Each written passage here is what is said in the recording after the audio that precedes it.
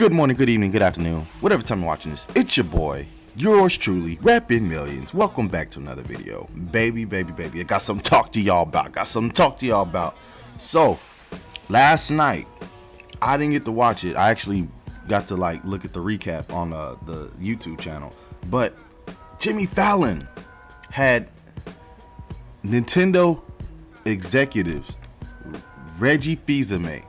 They had Bill.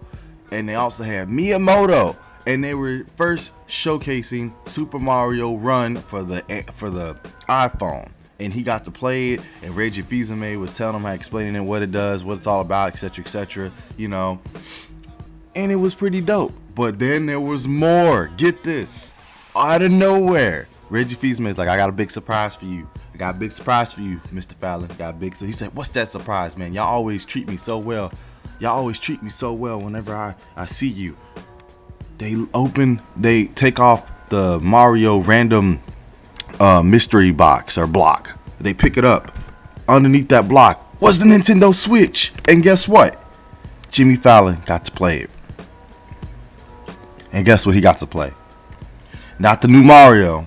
No. But The Legend of Zelda Breath of the Wild. He played about a good 5 minutes of it. Not a lot, but just enough to just give everybody a taste of what the Nintendo Switch is capable of.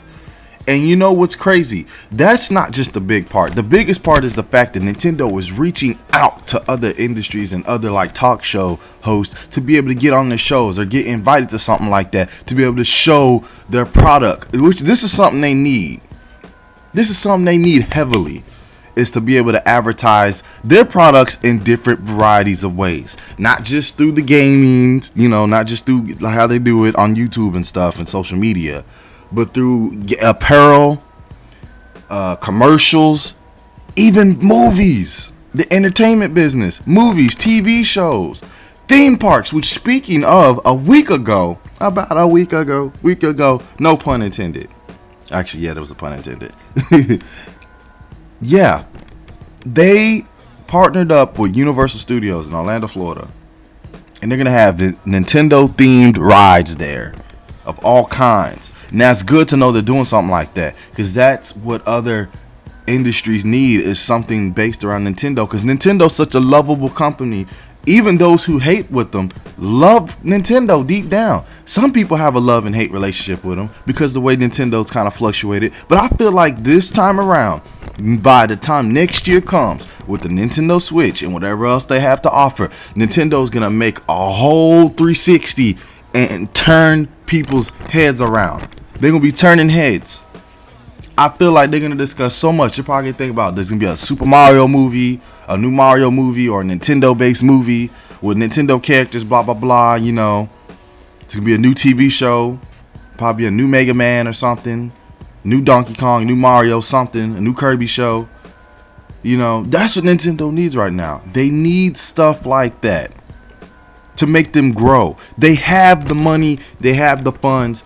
Now's the time to use it. Honestly, they should have used this back in 2012. I'm not gonna lie. The strategy they're using now, they should have used in 2012.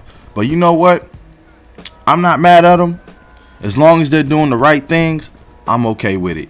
I'm happy to see that Nintendo's trying to broaden their horizon and do a lot more.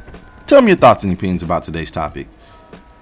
What do you think Nintendo should do to help broaden their thing, other than just other ways they should do to commercialize their products and be able to advertise it a little bit better? But with that said, I'll holler at you guys later. Like, subscribe, sharing is caring, so please do share the video. And I'll holler at you guys later. See you guys on the flip side. I'm out of here. Peace.